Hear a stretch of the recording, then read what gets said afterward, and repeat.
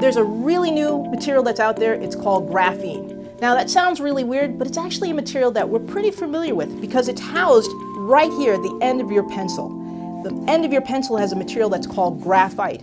And graphene is one layer of graphite. Now if I were to look at a microscope of what graphene looks like, it looks like this. It's sort of like a fishing net. Now scientists are really excited about this because it's super strong. In fact, it's one of the strongest materials that we know. If I were to push down on this with the weight of an elephant, and this was, let's say, as thick as saran wrap, this would not break.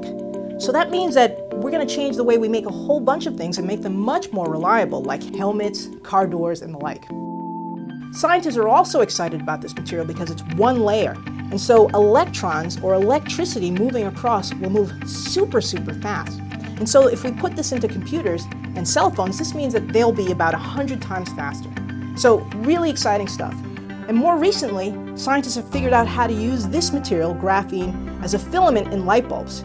It's much more efficient than LEDs, and so we'll be able to get much more bang for our buck by using these materials. So you see, the material that's at the end of your pencil is actually going to rewrite a whole bunch of technologies and make them stronger, better, and faster. Just you wait.